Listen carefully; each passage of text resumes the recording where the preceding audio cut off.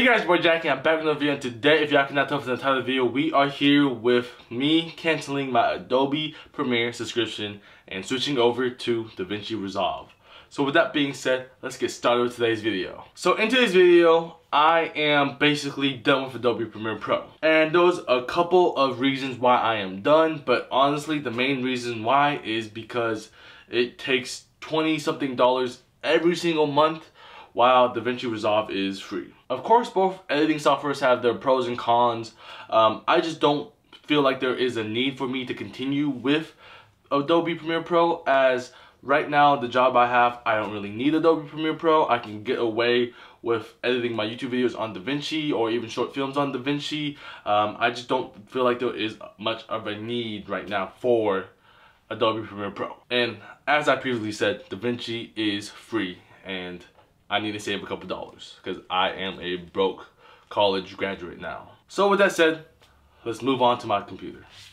So here we are on my computer right now, and basically, let me show you guys my screen. So actually a long time ago, I don't know how long ago, but basically sometime in around the end of December, middle of December of 2023, my Adobe stopped working. And you guys know with Adobe Premiere Pro, once it crashes, it kind of just makes you lose all your progress. Or sometimes, you know, I don't know, for me personally, my thing was that my film was stuttering.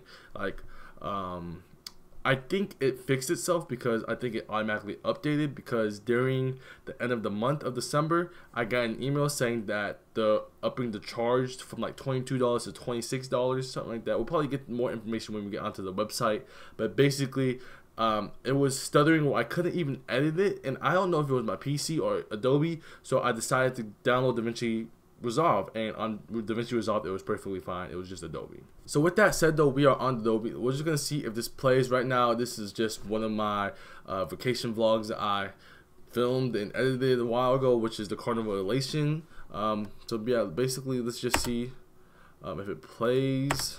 So just let me know if you guys want to see me. Let's just see. Because what was happening was basically when I needed to move things,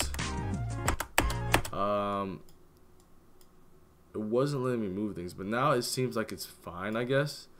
But basically the problem I had before was basically that I was not able to move it. I was not able to edit. It seems like it's working fine now, but the main reason why I just want to edit my Adobe is just because it's too much money, and I don't really get the funds, and I could just really do everything that I want to do on Davinci.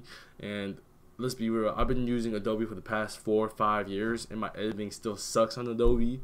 So why not try something new and maybe become a better editor? But before we move on and canceling my subscription or whatever, we are going to be talking about the pros and cons of Adobe Premiere Pro. So as I previously stated, one of the cons is that it costs money.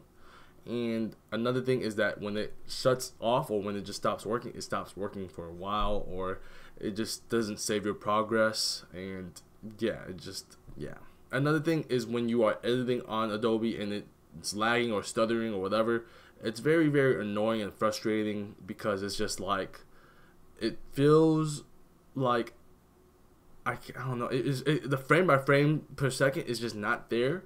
And I'm definitely doing a bad job of explaining this, but it's just so laggy to the point where me personally, I get so frustrated and I just can't handle it. The pros of Adobe Premiere Pro is that, you know, I've been using it for a long time. It's easy. I can get my basic edits that I want to do with it. But another con is just that if I want to do any other After Effects or any other things, I would have to pay for Adobe's other products, and it's just too much money, because if I want to do stuff in After Effects, I have to pay all this money for the After Effects and then sit there and struggle and use that. The main reason why I really want to get rid of Adobe Premiere Pro is that I've been using Adobe Premiere Pro for a long time, and I suck at editing. So that's kind of the main reason. But with that said, Davinci Resolve, that gives me an opportunity to grow and become a better editor and learn different things. So with that, all of my Adobe files, projects that I have, they're all saved up in the file.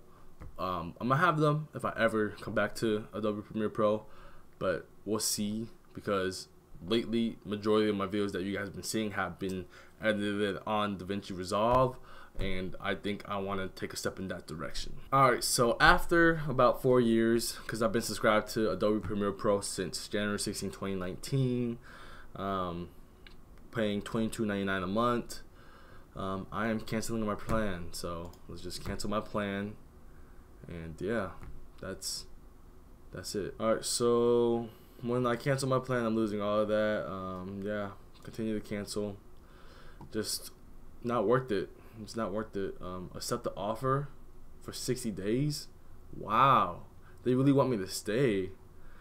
Nah, I'm canceling though. $22 a month. You do that math, that's a lot of money a month. I don't know. You can still be a part of the, I don't care. I've canceled my subscription. Basically, you do the math. Let's do the math real quick. Let's go to calculator. $22.99 times 12 months. That's basically $275.88 when you can get Davinci Pro for free. Or let's go Davinci. Let's go Davinci right now. I don't know how to spell Davinci, bro. So I just googled Davinci Resolve price. Right here it says how much does Davinci Resolve cost, which is $295, which is a flat fee, which is a lifetime with updates, and you would never have to pay a monthly fee or ever again, basically. Compare that to how much you would be paying per year for Adobe, which is basically you pay $275. All you gotta do is pay $20 more for one time, and you get Davinci Resolve for the rest of your life, versus paying this amount every single year that you have Adobe Premiere Pro, which is a lot.